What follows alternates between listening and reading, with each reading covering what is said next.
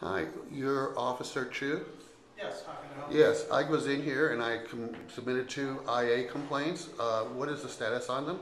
Well, the sheriff is reviewing those complaints right now. So where do I go to find out about it? Here or the sheriff's office? Well, when I get a response from them, we'll notify you by mail. I'm sorry, but the deadline is 08/28. Are you waiting for the statute of limitations? We had this conversation before to run out. That's not up to me. I've completed my task. The investigation is with the sheriff, and that's all I can tell you. And was there, where did you, as far as the perjury aspect, what happened with that? Did you file charges, or where do I go to file charges for that? Because I wasn't told. That's not for me. My investigation is Well, wait, I'm confused. the actions of if there was any department violations. Well, wouldn't perjury be considered a department violation?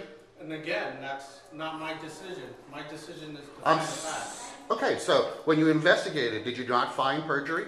I'm not going to talk about the case. Right now, the sheriff is reviewing it. So you're not denying that you possibly could have found perjury had you investigated?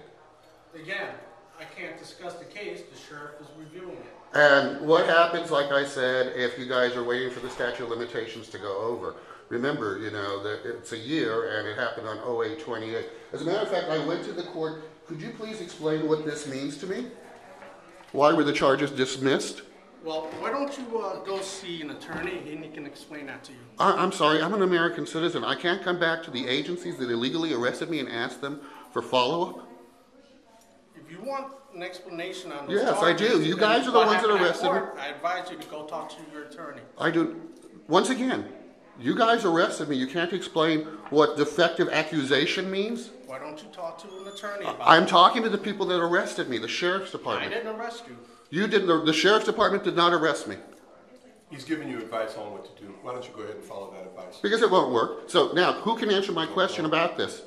He just gave you direction on what to do. And it doesn't work, so I'm asking, who do I go to? Sir, go there. Where is there? Where he told you to go. Which was? To see your attorney. I don't have an attorney. So now what do I do, sir? Thank you. Now what do I do? What's the second option? Who represented you?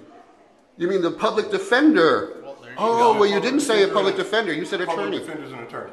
Okay, and the public defender that represented me for this false arrest and had it excused because it was a false I'm arrest. not going to debate with you. I'm not debating. anymore. I'm asking a question. I am not going to debate Go with ahead, you anymore. Keep it in my face. I'm recording it. We're finished here. All right. You've given him advice. Thank you. Goodbye. You're welcome. And I'll be back to ask again, sir. And we'll give you the answer that And it'll requires. go on YouTube. Thank you. Have a nice day. Bye.